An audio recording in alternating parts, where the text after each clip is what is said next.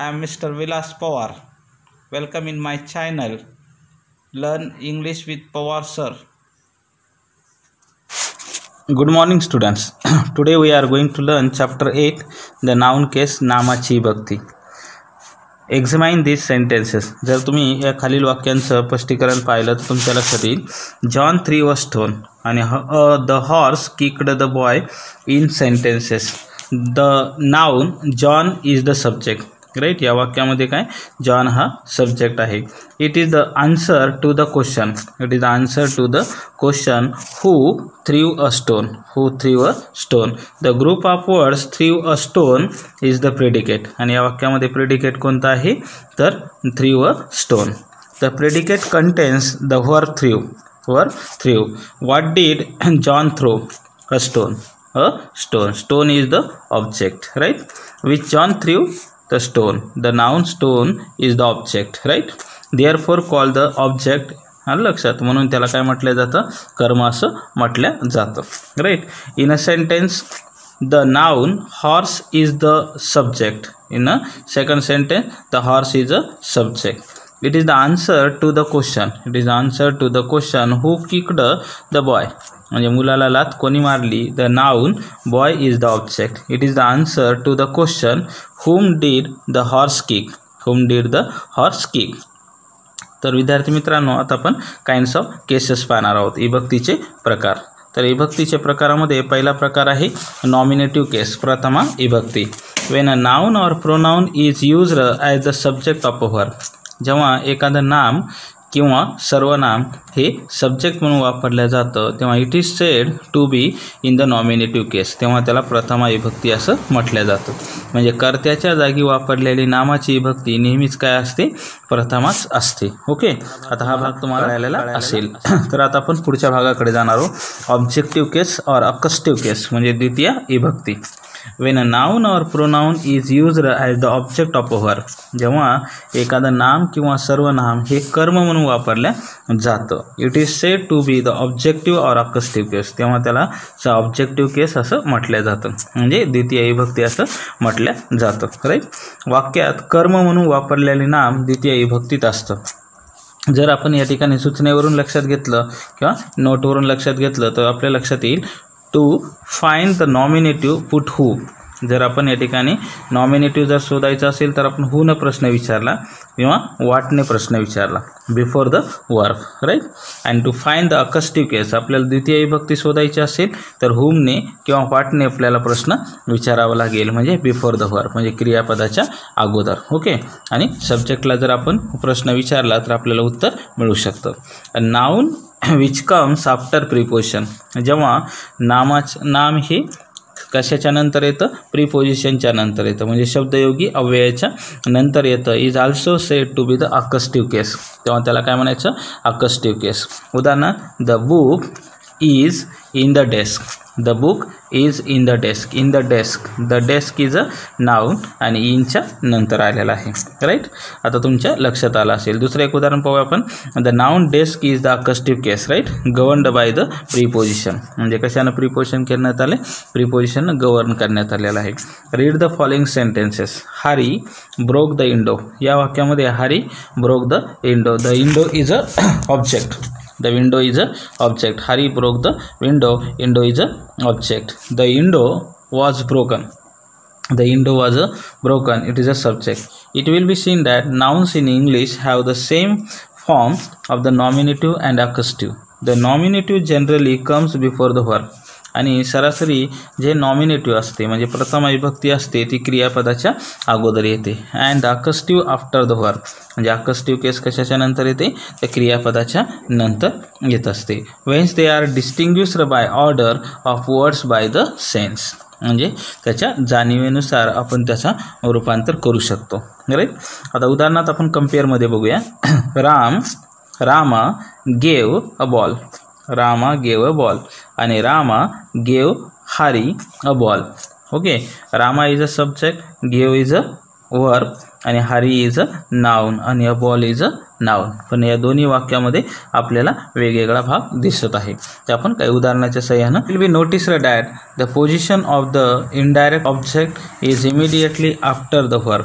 म्हणजे या ठिकाणी जे इनडायरेक्ट ऑब्जेक्ट असतं त्याची पोझिशन कशी असते, या ठिकाणी क्रियापदाच्या नंतर असते. या लक्षात.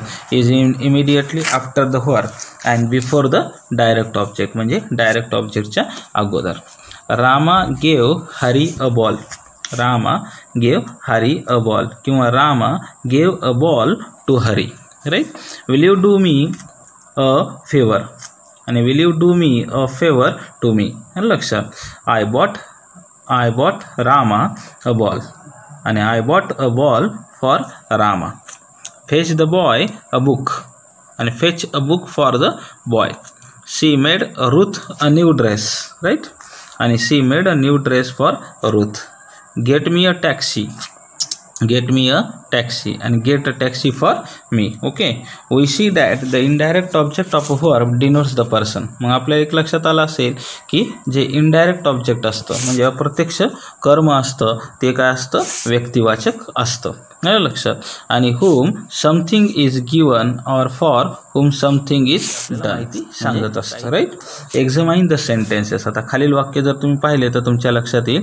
धिस इज राम्स अम्ब्रेला आणि Ram's umbrella. Okay.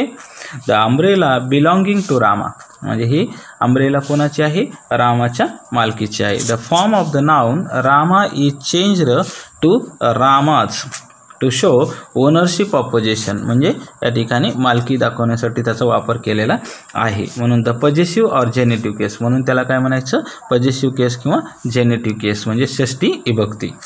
The noun Rama is therefore said to be in the possessive or genitive case. मालकी हक्क सांगण्यासाठी ज्या विभक्तीचा वापर केला जातो तेव्हा त्याला म्हणायचं या ठिकाणी षष्टी विभक्ती किंवा पजेसिव्ह केस असं म्हटलं जातं. Okay. The possessive answer the question whose. लक्षात. जर आपल्याला आन्सर उत्तर मिळवायचं असेल तर आपल्याला त्यांना हुजनं प्रश्न विचारावा लागेल. आपल्याला असं म्हणावं लागेल हुज अम्ब्रेला. त्या रामाच कोणाची, रामाची umbrella. Right. The possessive case does not always denote possession म्हणजे पजेसिव्ह केस ही काही नेहमीच या ठिकाणी मालकी दाखवते का, नाही. तर it is used to denote authorship. कधी कधी ती लेखकाची ऑथरशिप दाखवते, ओरिजिन दाखवते, उगम दाखवते किंवा काइंड दाखवत असते. उदाहरणार्थ आपण बघूया. Shakespeare's pledge. The pledge written by Shakespeare म्हणजे शेक्सपियरनं लिहिलेली नाटकं. अ मदर्स लव काय, मदर्स लव म्हणजे kind. The love failed bye a mother. The president speech. The speech delivered by the president. लक्षात. किंवा दुसरं वाक्य mister Agarwals house. The house wear the Agarwal leaves म्हणजे असं प्रकारचं घर जिथं अग्रवाल राहतात. राईट. किंवा Ashok school. The school here Ashok goes. Right. A children playground म्हणजे अ playground for children. A weeks holiday म्हणजे holiday which last weak. Right. तर असे वेगवेगळ्या प्रकारच्या गोष्टी कळालेल्या असतील. तर आता आपण पाहणार आहोत formations of the possessive cases. Wien the noun is singular जेव्हा नाम काय असतं, एकवचनी असतं. Possessive case is formed by adding S तेव्हा त्याला यस लावलं जातं. उदाहरण the boys book. Right. The Kings crown. लक्षात. तर उदाहरणावरून आपल्याला लक्षात आलं असेल. तर letter yes is omitted in a few words पण काही शब्दामध्ये यस शब्द काय केला जातो, काढून टाकला जातो. उदाहरण for कॉन्सायन्स sec, for goodness sec. Right. For justice sec, for Jesus sec, Moses loss. Okay. Wien the noun is plural जेव्हा काय असतं, नाम हे अनेकवचनी असतं. And ends in yes कशानं end होते त्याची शेवट यसने होतो. The possessive case is formed by adding only in apostrophe म्हणजे तेव्हा त्याला फक्त अपॉस्ट्रॉफी लावल्या जातं. Boys school. Right. Girls school आणि horses tails. Okay. Wien the noun is plural but does not end in s जेव्हा नाउन हे plural असतं पण does not end in s the possessive sign is formed by adding s as the mains club. When the noun is plural काय असतं, when the noun is plural but does not end in s the possessive sign is formed by adding s and mains club. काय, mains club. children's books. Right. When a noun or title consist of several words, जेव्हा एखाद्या नामामध्ये अनेक शब्दांचा समावेश असतो, the possessive sign is attached only to the last word, म्हणजे शेवटच्या शब्दाला पजेसिव्ह साइन अटॅच असतो. उदाहरणार्थ the king of भूतान्स visit, the king of भूतान्स visit, right. The prime ministers of Mauritius speech, right. When two nouns are in opposition, the possessive sign is put to the letter only. लक्षात, letter only. As that is Tagore the poet's house, that is Tagore the poet's house. उदाहरण Karim and Salim's bakery, Karim and Salim's bakery. या उदाहरणावरून आपल्या लक्षात येते Karim and Salim's bakery, right. William and marriage rain, rain म्हणजे काय, reign. असे त्याच्यावरून आपल्याला काही उदाहरणावरून लक्षात येईल.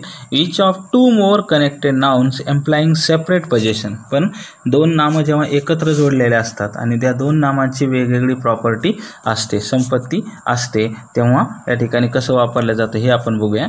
राजारावज अँड आर के नारायणस नॉवेल, म्हणजे दोघांच्या वेगवेगळ्या नॉवेल आहेत. गोल्डस्मिथ्स and Cowper's poems, right.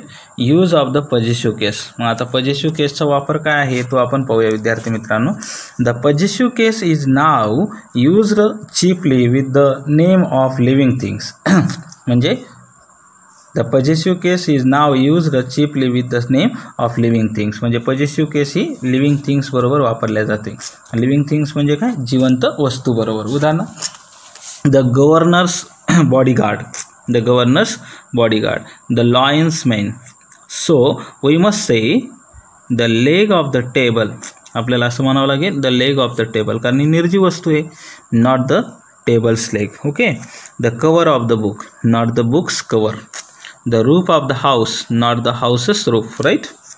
But the possessive is used with the name of personified object, पण काही काही ऑब्जेक्ट पर्सनिफाईड असतील तर त्याच्याबरोबर सुद्धा पजेसिव्ह वापरले जाते. उदाहरणार्थ India's heroes, natures lodge, right. Fortune favourite, हे लक्षात. ॲट ड्युटीज कॉल आणि अ डेथ्स डोअर. ओके.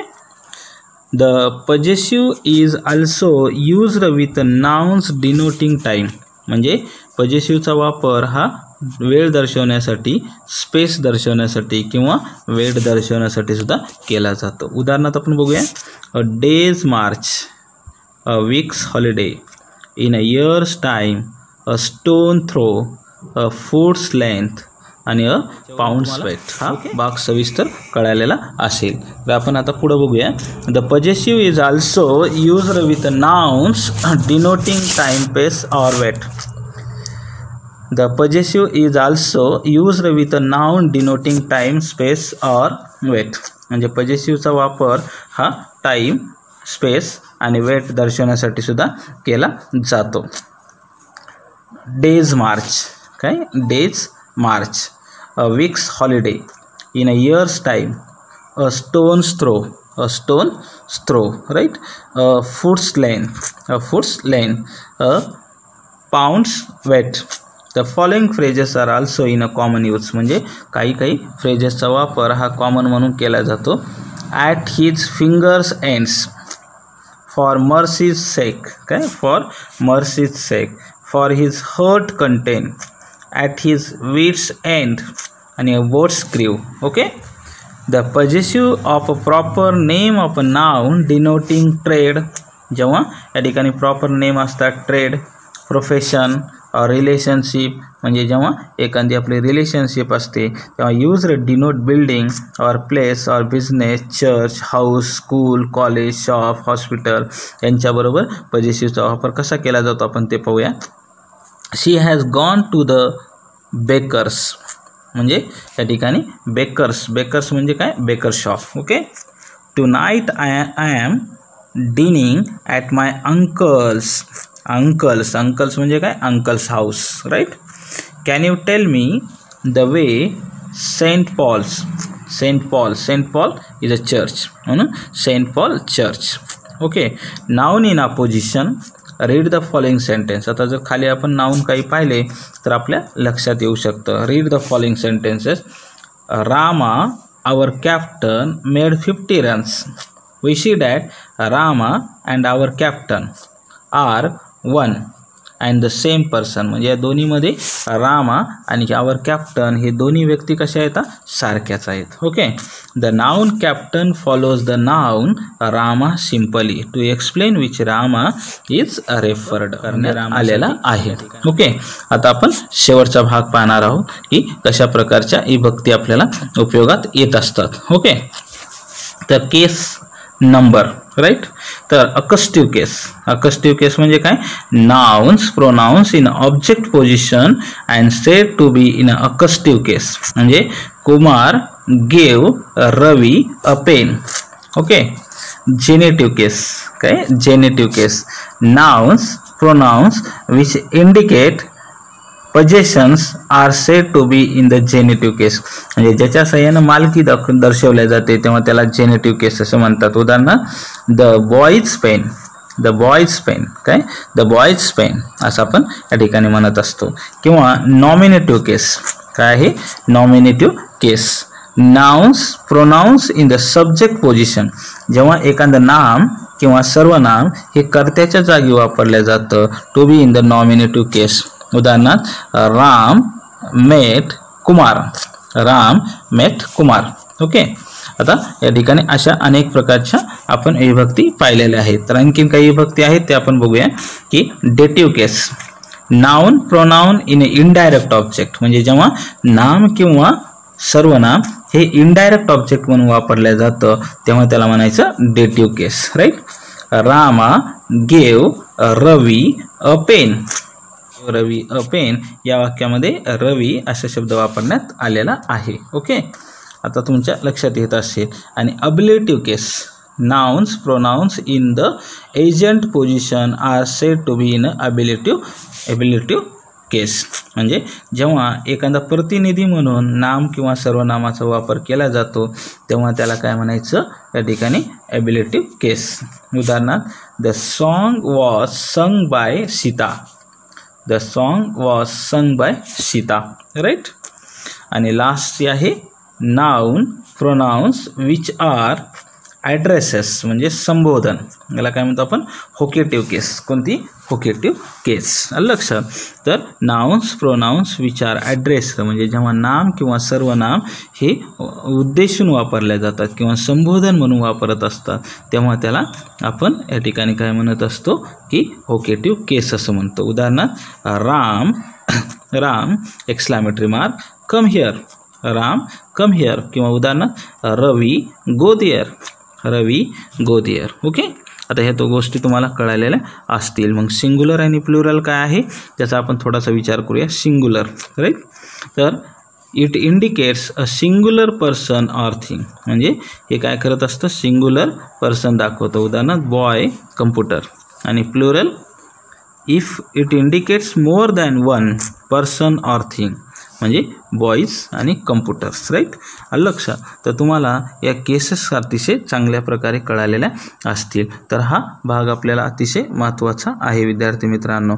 तर तुम्हाला जर माझा चॅनल या ठिकाणी आवडलेला असेल तर तुम्ही माझ्या चॅनलला सबस्क्राईब करायला आणि शेअर करायला विसरू नका. कारण इतरांना शिकणं ही खूप काळाची गरज आहे. सर्वांना इंग्रजी आली पाहिजे आणि ते तुम्ही करून दाखवू शकता विद्यार्थी मित्रांनो. इतरांना सुद्धा आपले व्हिडिओ या ठिकाणी जास्तीत जास्त पाठवा आणि त्यांना सुद्धा इंग्रजी शिकण्यासाठीचा आनंद घेऊ द्या.